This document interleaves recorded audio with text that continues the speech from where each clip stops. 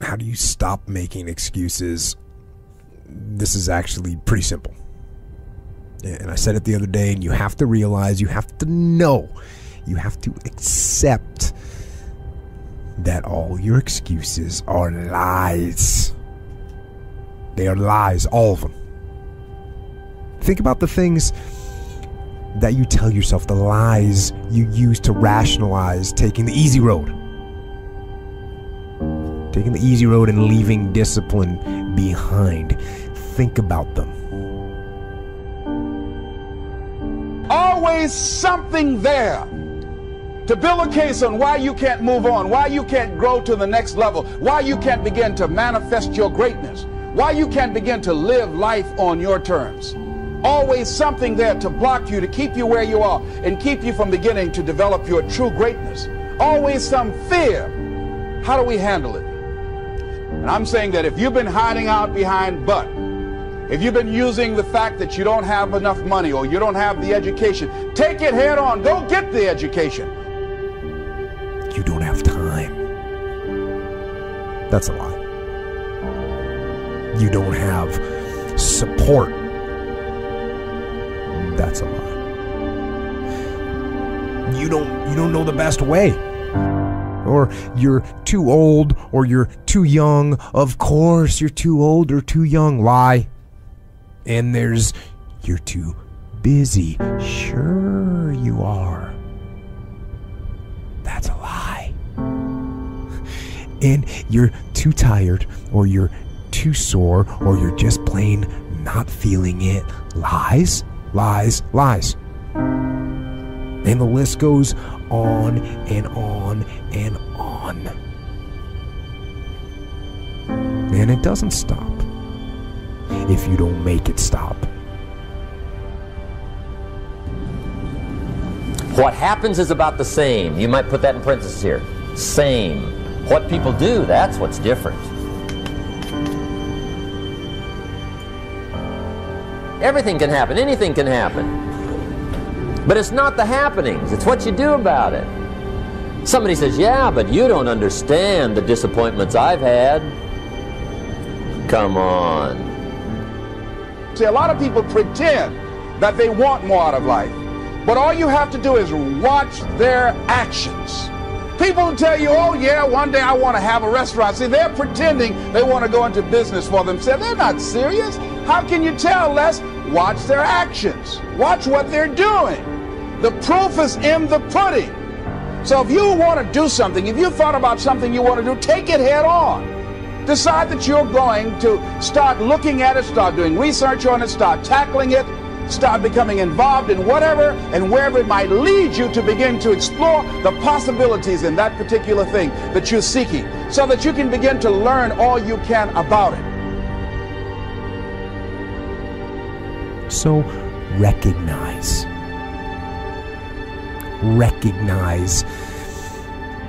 the excuses are not valid.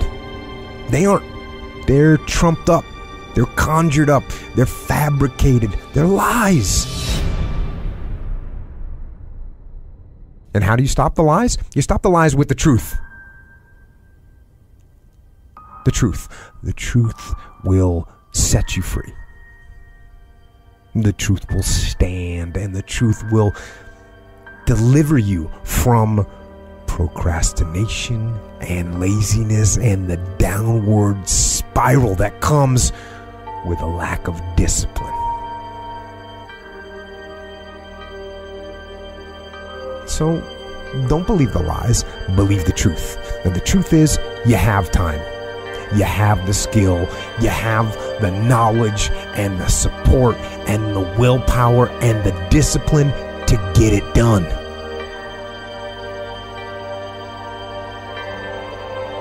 So cast out the lies, burn them down, and listen to the truth. Then live the truth and go out and get it done. Decide that you're going to face it, that whatever shortcomings you have, that you're going to strengthen yourself there. Whatever training that's required, that you're going to go get that training, that you're going to get started right now. George Washington Carver would say, do what you can, where you are, with what you have, and never be satisfied. Always strive to be more than that which you are. Yeah, don't get satisfied with yourself. Always know that wherever you are, you can enjoy more, that you deserve more. Most of us go through life pretending that we're satisfied where we are, pretending that everything is okay, pretending that we don't have any special goals or ambitions or desires, when really deep down inside we do really want more. But most people, you know what they do? Most people go through life quietly and safely, tiptoeing to an early grave. Find out what it is you want and go after it as if your life depends on it. Why? Because it does.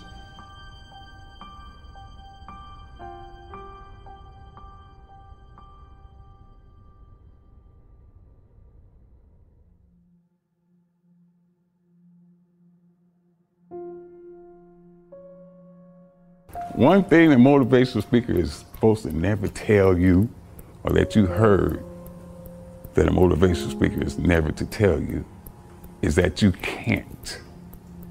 You can't. You're not supposed to tell people they can't. That's no way to encourage anybody. Tell them they can't do something. But I will tell you tonight that the most powerful motivational speeches that I have ever heard came from people who told me I couldn't do something. You know why? Because when they told me I couldn't do it, I was bound and determined to show them that I could. Tell me I can't do it. I will prove you wrong.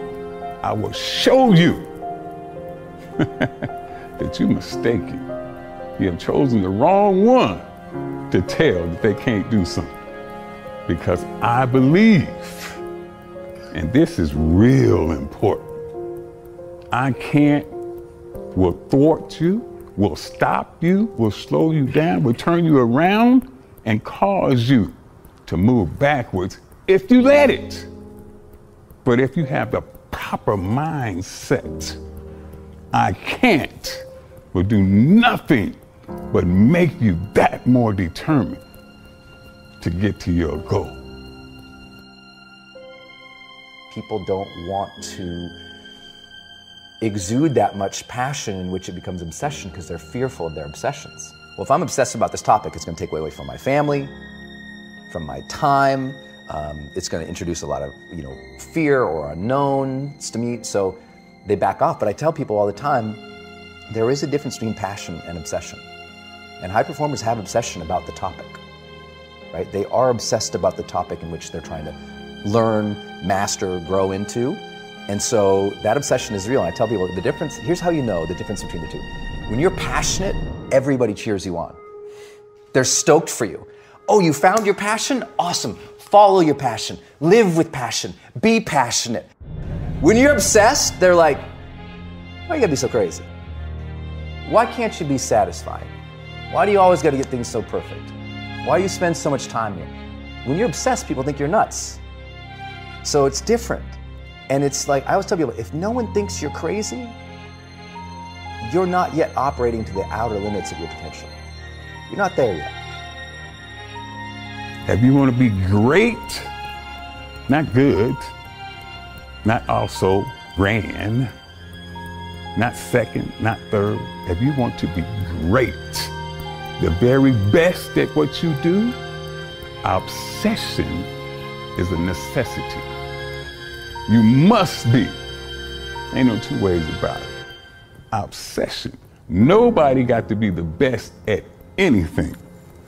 I don't care if you flip pancakes, you sweep porches, you wash dishes, you bust tables. If you're the very best at it, you are obsessed about it. And obsessed about it means you slept and you dreamed and you ate that. I will be the very best at what I do. I am determined to be the very best at what I am. And you, nobody can tell me that I can't do it because I am obsessed. Somebody in your life should say, man, you really care about this in like a crazy way. And when you get there, you know you found your thing. And not everybody finds that. Question the impossible. The greatest achievements of mankind were made by people who questioned impossible. The Wright brothers. Oh, you can't fly, there's no way. They were supposed to fly, we'd be born with wings. Christopher Columbus. The world is flat, Chris, the world is flat. And at that time, it was accepted by everyone to be true. Question what people call impossible. 4 million miles was the limit. No way possible. Okay, what tell you? No way possible. You're gonna run a mile in under 4 minutes. It just can't be done. Roger Bannister said, I think I can do it. I think I can do it. And he went out there and he proceeded to do just that. Not me, not I. You have chosen the wrong one to tell something like that to. I will show you what I can do. I will show you, I will turn your I can't, I will never, I won't, it's impossible. I will turn it around and I will show you that I can do anything, anything. That is my message to you. Let the I can't fuel your fire. One of the things you gotta understand, my friend, is that you're supposed to fail. You're supposed to fail, because failure is the stepping stone to success. It's not just cliche. Failure is an experience that lends to wisdom that ultimately makes you a stronger version of yourself. Like, until I make my dreams become a reality, I'm not quitting. I don't care how much money I have to invest. I'm gonna continue to do this until I become successful. All right, I've got a rule called the show up rule. All right, somebody said you could pretend that you care, but you can't pretend that you're there. The only way you can be there is to show up. And what I'm asking you to do for me, you'll never be a failure if you show up every single day. Every single day when I come, I show up and I let failure know. Failure is not an option. So what? It takes 12 years to get it forward. Failure is not an option. So what? I put myself in a PhD program when I know that to be a great person in a PhD program, you have to read well, you have to write well, which are my two greatest weaknesses. But failure is not an option. Failure is not an option. You can't even let it sink into your brain, not even a second. You have to know that this thing is going to work. Come hell or high water, whatever it is that I set out to do, it may not happen in 6 months, it may not happen in a year, it may not happen in 2 years, but at some point, my dream is going to become a reality. You know, I get asked a lot, what is the secret of achieving goals? How do you really quantitate it? How do you put it down so every day you know if you're going in that direction of success or maybe you're altered? And people are like, man, is it your genetics? Is it your potential? Is it, when it comes down to it, success has nothing to do with potential. It's all about the perseverance of somebody. I have not failed. I've just found 10,000 things that do not work. Right? And who wrote that? Yeah. Thomas said, come on. These are the things that help me change my thought patterns. They help me to change my mindset. Listen to me. It's 10,000 things that didn't work. And all I have to do is the next one. And once I do the next one, bam, I'm going to be successful. I'm telling you, every time I stand up here and do what I'm doing, all I can remember was sleeping in abandoned buildings. That's all I could think about. But I kept trying, and I kept trying, and I kept trying. And I tell people, I am not the rabbit, I'm the turtle. But I kept going, I was consistent, and I'm standing here today. But what I found out in life, as life goes on, life is about losing. As we get older, we lose our hair, we lose our teeth, we lose our mothers, our fathers, our sisters, and but it's the ones who overcome their lost in life and could shun away adversity and always willing to fight at every particular moment in life are the ones that are able to transcend and be able to spread the word to other people who's in that same particular genre as they are. That's what life is about, stretching and challenging, looking for ways that you can begin to improve yourself. You could turn anything in life into something if you just keep showing up.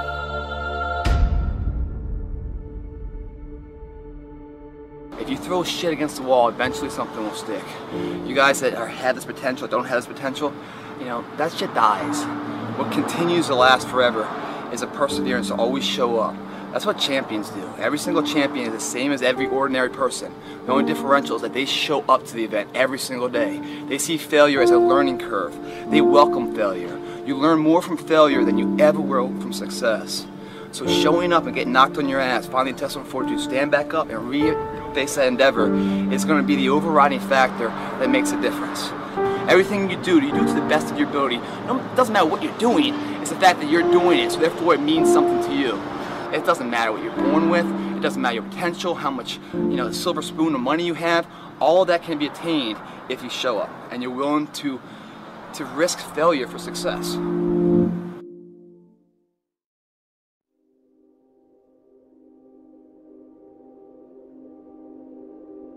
Taking responsibility for whatever happens to you. Knowing that you have consciously made the decisions that are now affecting you. Knowing that what is happening now, today, is the direct result of your activity, what you did yesterday. Self-reliance means counting on yourself, trusting yourself, being confident with yourself, being responsible to yourself, trusting your own instincts. Trusting the conclusions that you have developed from your study of experiences and philosophies, taking the credit that is due you, learning from the mistakes that you have made. We hold on to this story that we kind of fabricate, we build in our lives that, about certain things, and that story is basically an excuse and a reason about why certain things didn't happen, why you weren't able to accomplish or do this. And maybe your story or your BS is I didn't have the time, or I didn't have the money, or there was traffic, or this happened to me because of this person, my boss, my family member, my parents, my brother, my sister, the country, the economy, etc. Right? We have these things, these external things that we blame, and these excuses and reasons that we have. It don't matter whose fault it is that something is broken if it's your responsibility to fix it. For example, it's not somebody's fault if their father was an abusive alcoholic, but it's for damn sure their responsibility to figure out how they're going to deal with those traumas and try to make a life out of it. Some people tend to blame others for their mistakes, blame others for their failures.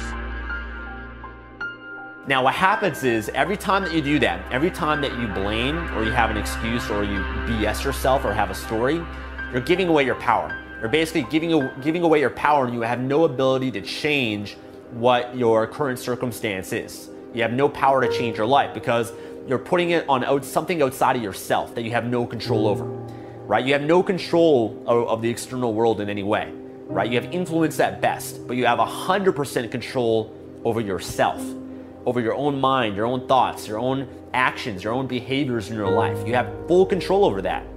You might be influenced by the outside world, but you're ultimately the person that decides everything in your life. As long as we're pointing the finger and stuck in whose fault something is, we're jammed and trapped into victim mode. When you're in victim mode, you are stuck in suffering. Road to power is in taking responsibility. Your heart, your life, your happiness is your responsibility and your responsibility alone. Now, my approach to my better future very early on in my career was to just go through the day with my fingers crossed.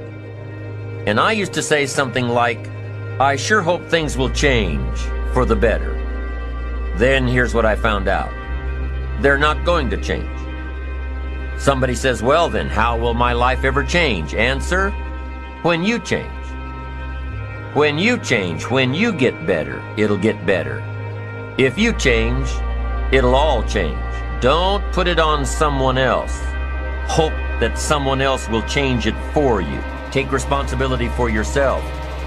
Take personal responsibility.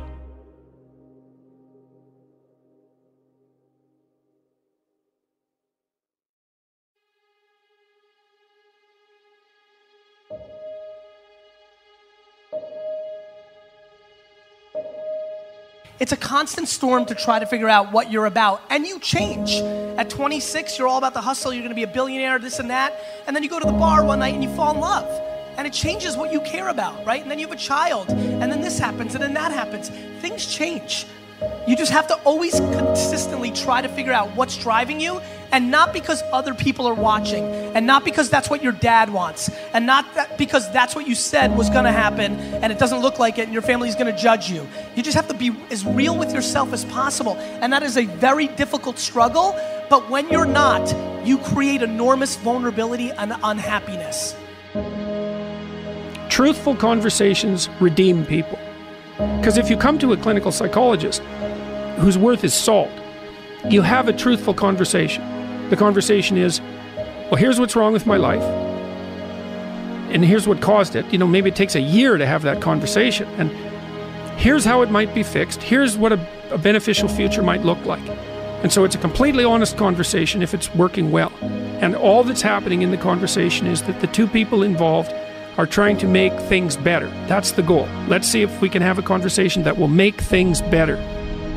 I think one of the factors in the resistance to these ideas of discipline and of taking responsibility for yourself is people recognizing that they're not doing that in their own lives, and they get upset, and instead of looking internally, they try to attack the thing that's upsetting them. They attack your message. They attack the philosophy behind it, rather than look internally and objectively and having some sort of introspective point of view where you go, okay, am I reacting to this because this resonates? Like I'm missing this aspect of my life?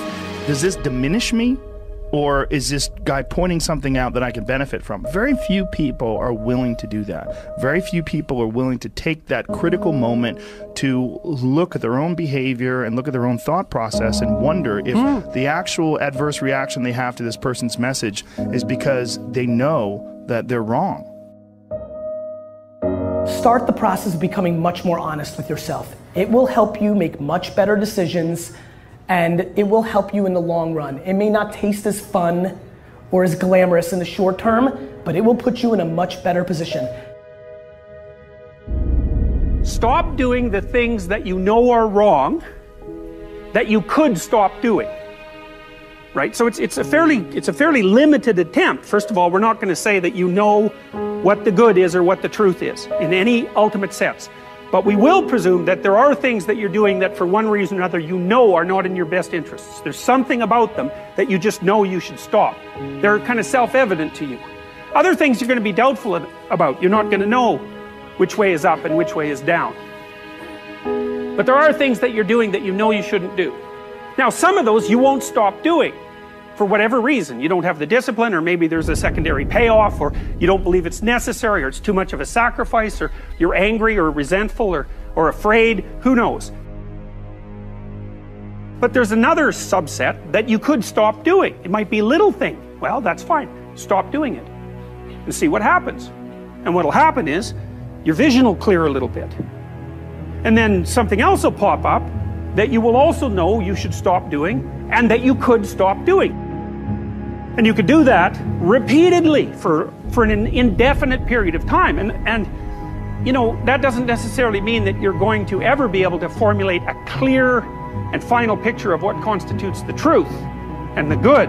But it does mean that you'll be able to continually move away from what's untruth and what's bad. And you know, that's not a bad start.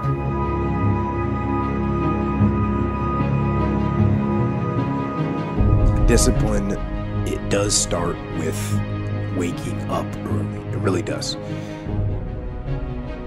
But that is just the beginning. Discipline is the root of all good qualities.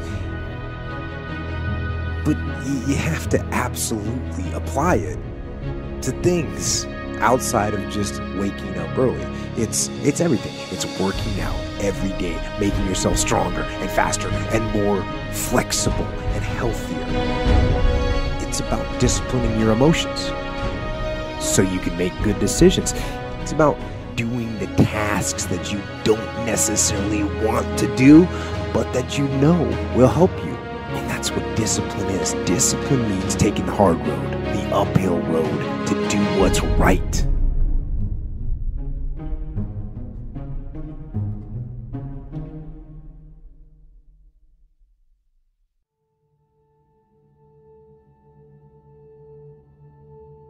He was a man now who was, preparing for the biggest bodybuilding show of his life, and he didn't have any income coming in. I don't know, at least in my mind, a better underdog story than this man. I mean, here he is, a man who grew up with no parents, went from foster home to foster home, had to fend for himself in a very, difficult world, had no parental guidance, had no parental leadership, really had no one advising him on how to be a man or a person in society, in regular society. And here he was now, one of the top bodybuilders in the world, and he's still struggling with these same demons, so to speak, while other bodybuilders, out there, all the competitors seem to be living in the lap of luxury, with high-paying contracts, high-paying magazine contracts. And what struck me as being even more unusual is that Kai wasn't sad over it, that he wasn't bitching about it, that he wasn't complaining about it, and he was kind of happy in a sense to be doing what he loved the most, and glad in a sense to be given the chance to do it, even given the Spartan conditions that he found himself in.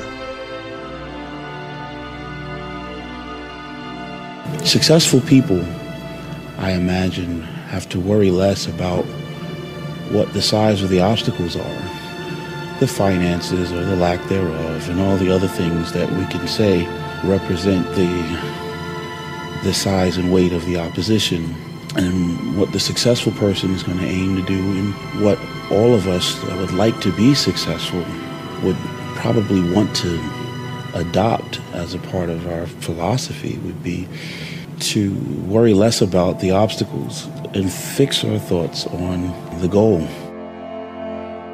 Did you feel you was going to win this show coming in here tonight? Yes. I still believe that the possibilities exist. I believe in infinite possibilities, and circumstances and situations don't say who the man is. It's what the man does in the face of these things that will, identify who he is. Mind is everything.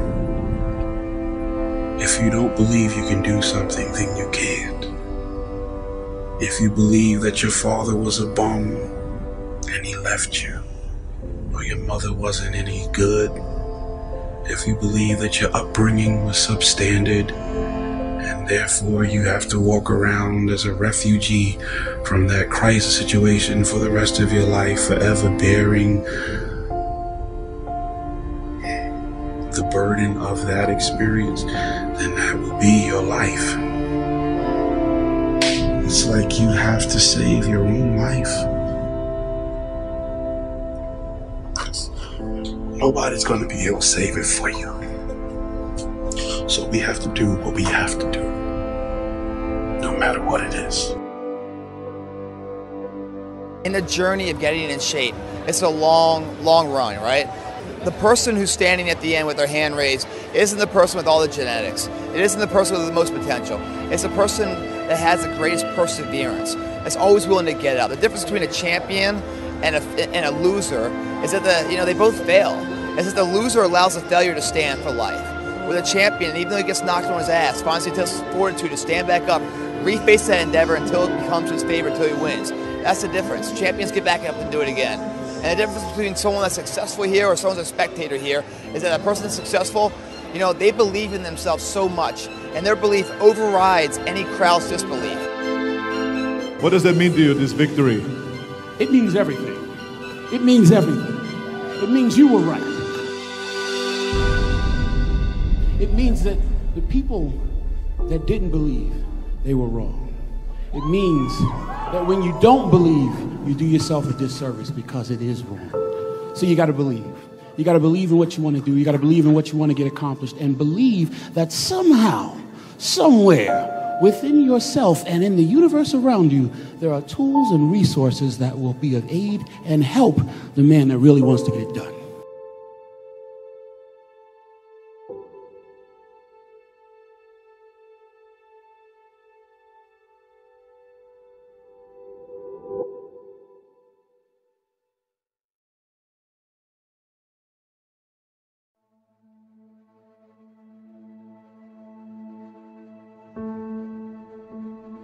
Be clear in your mind in what you intend to achieve. Know what you are going to do. That doesn't seem like too much to ask. Certainly in war. And you wouldn't think it would be too much for people to ask in their lives either. But how often do we see people going through their lives without knowing what they are trying to do, without having any intent, without having a clear mission? I'm talking on an individual level. As a person, people go through their lives without knowing what it is they want to do, what they want to accomplish.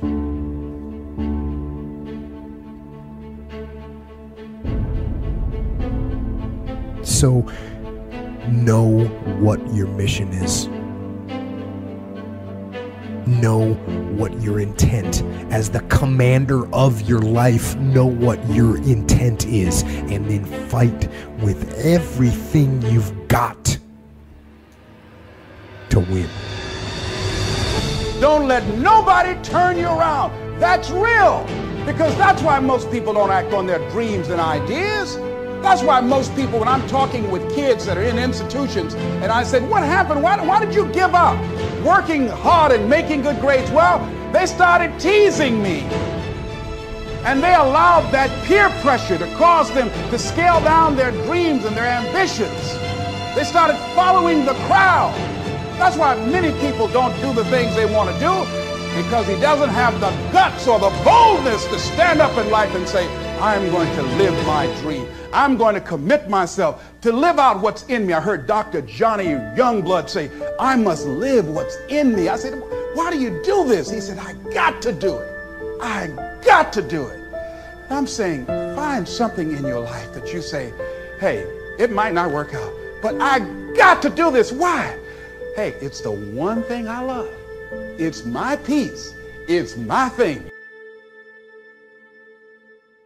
You don't need anybody to approve you.